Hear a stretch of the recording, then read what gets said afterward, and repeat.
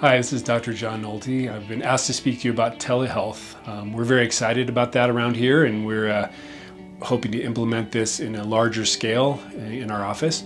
As some of you know, we've always done a lot of telephone type visits, and now we're going to formalize this more since there's been more of a demand secondary to COVID and the scares of coming into the hospital.